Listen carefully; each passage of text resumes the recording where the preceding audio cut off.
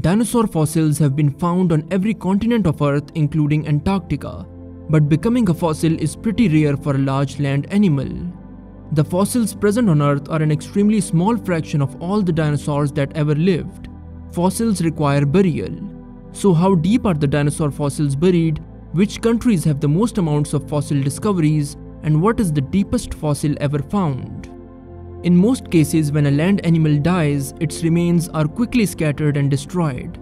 You can imagine how hard it would be to entirely bury something bigger than an elephant. Most dinosaurs are only known from single bones or partial specimens. Our best dinosaur fossils come from times and places where the animals were rapidly buried, such as in a river moving a lot of sediment or in a floodplain. As these layers of sediment build up, they gradually harden into rock, preserving the bones and other organic matter of the dinosaur as fossils. There are whole ecosystems of dinosaurs we will never know about because the right conditions for deposition were rare, or any rocks that formed have been eroded. The depth at which dinosaur fossils are found can vary depending on factors such as the age of the fossil and the geological conditions of the area.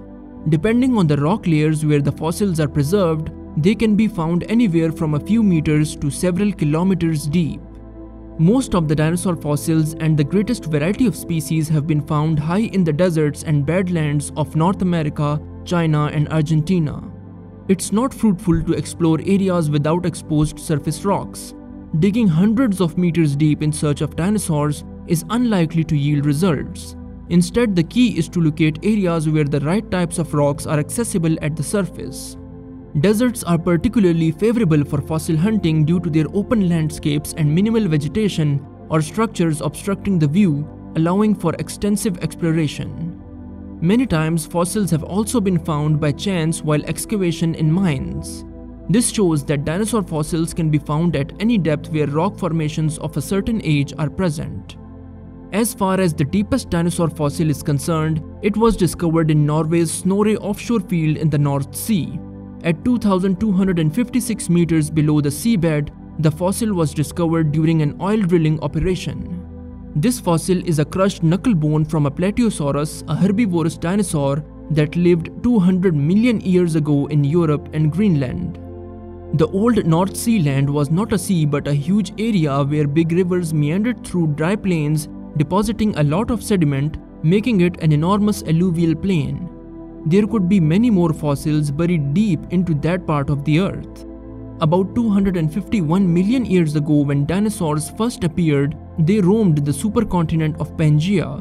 But by the time of their extinction 66 million years ago, the continents were in approximately the same place they are today. This meant that dinosaurs evolved independently in different parts of the world, becoming more diverse. In the 2 centuries since the first dinosaur bones were identified in England, nearly 11,000 dinosaur fossils have been unearthed worldwide.